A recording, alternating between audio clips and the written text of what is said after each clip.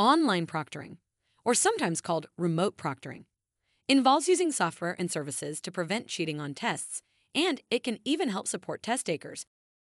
It's evolved a lot over the years, and now you have many different options to choose from. So in terms of tools and features, most platforms offer the basics, like a browser lock, video monitoring, identity verification, and sound detection. But some of the more advanced platforms can detect cell phones, block browser extensions, find leaked test questions automatically, and detect voices instead of only detecting sounds. Each type of proctoring has pros and cons, so it can be tricky to find the right solution for your needs.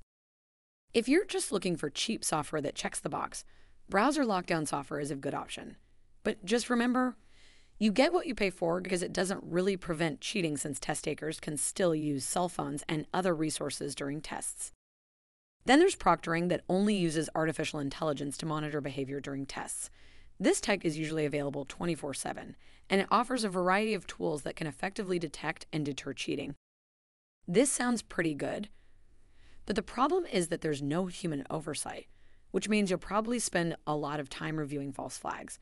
For example, if the proctoring platform uses sound detection instead of voice detection, you may end up reviewing flags for unimportant noises, like a test taker coughing or a dog barking, which is pretty annoying, right? The next type is called live proctoring. This is when a human proctor watches multiple test takers at once.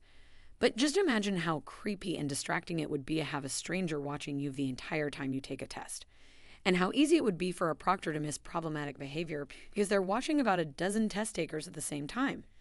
And last but not least, it can be expensive, and unexpected costs can add up quickly if you go over your allotted hours, like when tests take longer than expected. Then there's proctoring that blends artificial intelligence with human proctors. It monitors test takers with artificial intelligence, which will alert a live proctor if it detects potential cheating. Once they're alerted, the proctor can review the situation, and they'll only intervene if necessary. Otherwise, the test taker won't get interrupted, and they aren't being watched the whole time. And in addition to that, blended proctoring is cost-effective. It's available 24/7, and it saves test administrators time because they'll only need to review important flags.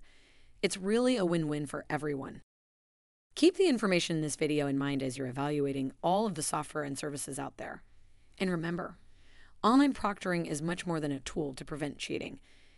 It's an opportunity for your institution to reshape the entire test-taking experience and transform how online learning takes place.